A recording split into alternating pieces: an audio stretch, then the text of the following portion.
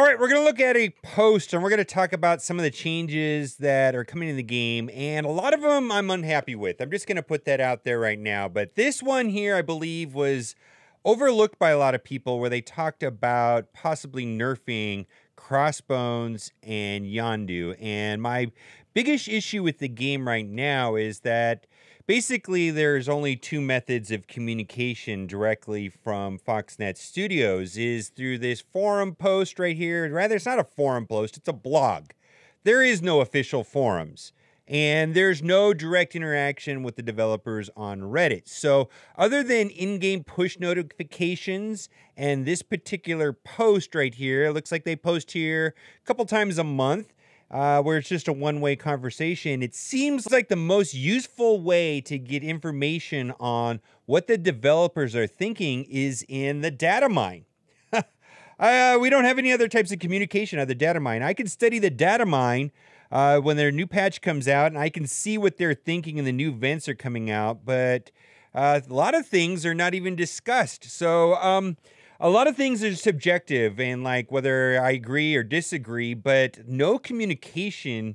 I think everybody agrees is kind of bad. I wish there was more direct communication either on Reddit or in official forums or something like that.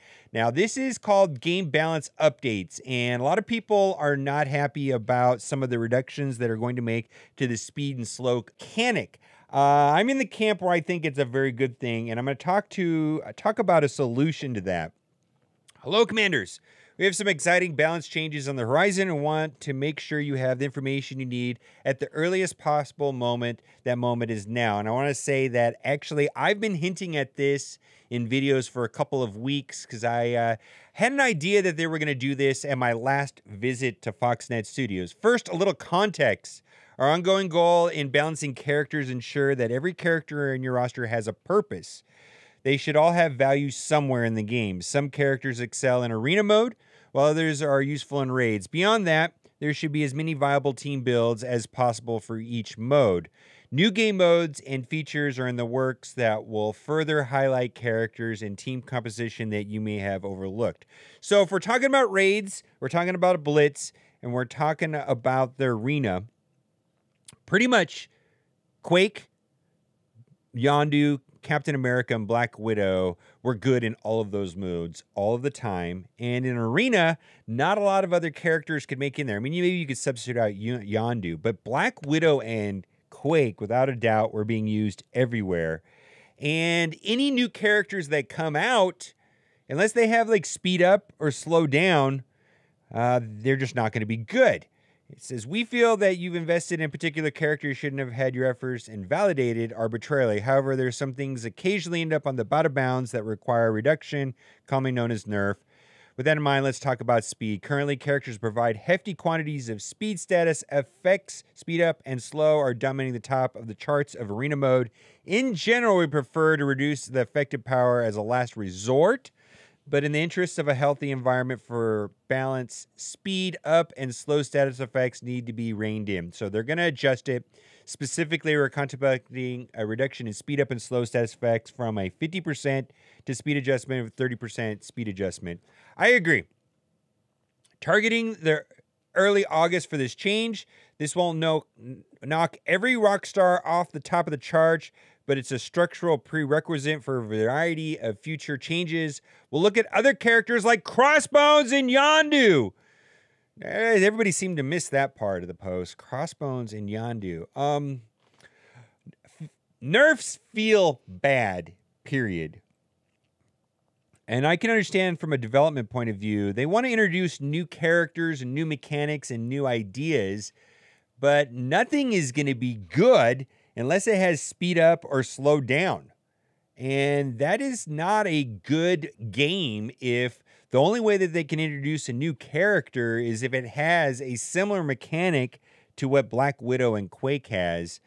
And so they're going to adjust them. And, you know, I think even defense up is a little bit high, in my opinion. All of the status effects, whether negative or positive, seem to be very strong.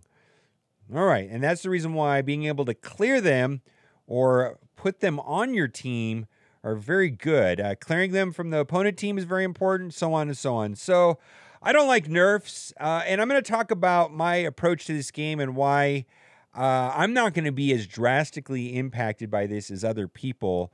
It's mostly because I focused on probably about 15 characters on my roster instead of 5. My focus was not arena, and people that are focused on arena focus on 5. They went very heavy on 5 characters, and they're probably going to be the most upset by this, especially if it's Yondu, Crossbones, Black Widow, and Quake. It's difficult to say that this change of speed will be exactly enough to provide the broad viability to arena and blitz team builds, but it will bring characters like Quake and Black Widow into formation so we can tune the rest of the game more fairly. We're putting this information out now so players can decide for themselves how they prefer to continue investing in those characters well before these changes go live. Now, I've put the most time and effort into Quake, so this is going to impact me quite a bit. But I still think Quake and Black Widow are going to be very, very, very, very, very, very, very good. 30% is still very good. I don't think they're getting nerfed into oblivion by any means. I think that this is going to negatively impact fringe characters that are good, like Korath and Merc Lieutenant, more than it will Quake and Black Widow. Quake and Black Widow will still be good. Maybe Merc Lieutenant and Korath will be kind of marginal characters now. Also, be speeding up some of those slower characters, such as Hulk. Yay! Boy, it seems like the really slow characters are too slow. Like, it's just like Drax and Hulk and Thor. My goodness, they're just too slow. To ensure their usefulness once they lose that extra speed bump, speed will still be incredibly valuable. Even a single point of speed can break a tie. No kidding. Often allowing a heavy hitter to deliver massive damage before their counterpart on the enemy team has a chance to act. As we move ahead, we'll also be updating other characters more aggressively, and I really like this right here. They're talking about Nick Fury and Nick Fury being amazing. This means more frequent updates to underutilized characters, more tactical options, and occasional nerfs as needed. Minion teams are getting updated to work more effectively with their leaders, such as Nick Fury leading as S.H.I.E.L.D. Well, so that means Nick Fury is going to be coming soon. A team that'll give even an Avengers team a run for its money. Cool. We want these changes to come quickly enough that you can always have new options, but not so quickly that chasing a character you like feels futile. And of course, each new character we release will expand your options. It's an inspiration to the team when we see people theory crafting and chat through online forums like they have with the recent Vision and Spider-Man updates. Vision is amazing, by the way. He's really good.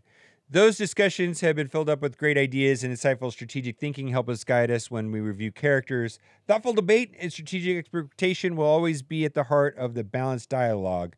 And this is from Jason Bender, creative director of Marvel Strike Force, someone that I have met in person twice, had lunch with them, also sat down with him the last time I was there and talked about a lot of these things. Now, solutions to this problem is that a lot of people are focused on arena, and I think that's fine. But then, taking your characters from 9 to 10, 11, and 12 is horrifically hard.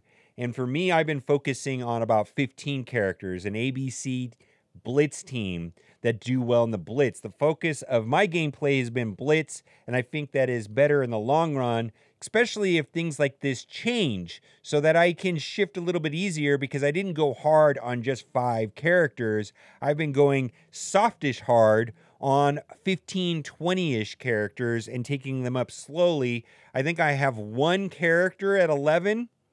Rest of them are at gear 10 and 9. I have 1 character, now 2 characters now at 7 stars. I didn't go hard.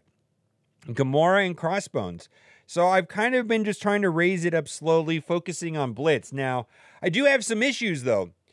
Blitz at 2 hours is nuts. I won't be able to play this game if they keep doing this at 2 hours. I just don't have time to play constantly.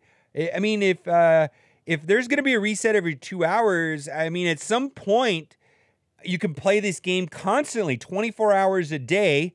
And this happened in Marvel Contest of Champions, and then suddenly people are account sharing and contracting people in China to play their accounts so they can keep up. No way. I'm never going to do it. It's a terrible idea. I do not like the 2-hour Blitz change at all. The Ant-Man and Wasp events have been disappointing. Double RNG getting a random number of fragments. Then once you get the fragments for the orbs, you get a random number of shards. Is just not a good feeling. I don't like it. Wasp was frustrating to get through the parts. It was just way harder, way harder than Rocket and Ant-Man. And there was no explanation, no post, nothing. It's just like, boom, it's really hard. And the whole point of those events for me anyways was the gear, but there was no post like this that was saying, we're going to dial this up like 100 times harder than before. Okay. Well, maybe I'll be able to beat it. Like I said, my roster is about 220th largest currently out of, I don't know how many 100,000, maybe 1 million players. And I'm having a hard time with it. Maybe I'll get through it. And then for Ant-Man, and people were like scrambling and spending money on Ant-Man just to throw him inside of Blitz. We don't know that was going to happen. It was almost like it's an insult. Now I'm going to have way more Ant-Man than I even wanted. Is that going to happen with Wasp? Is it going to happen with Rocket? Should I go hard on Wasp because I can get it in Blitz in 2 weeks? And you know, do I really want to spin him? I don't know. No idea what's going on. No communication whatsoever. You know, if you guys know, if I missed something in the data mine, put it in the comment section, of course. And then the Thanos raid, the redo of the Thanos raid, might as well not have been called a Thanos raid. Maybe 1 or 2 guilds, as far as I know, were able to do it. And for someone like me, what do I need to go hard on that Thanos raid? Because I need 100, 200 shards to go up to the next star level, so I don't need 5 more shards, maybe. So they should have just called it a Mega Ord raid. And then what I'm hearing right now is that the Deadpool raid is going to be 2 hours long. Wow, 2 hours. To get an international community. And the reason why I'm saying this is all of these things is I want the game to thrive. The alliance I'm in, which is managed by the people that run MSF.gg, and they also manage the Reddit. So these are people that are influential in the community, and there's a lot of people that are glad to be a part of the game and are a part of this alliance that I'm in.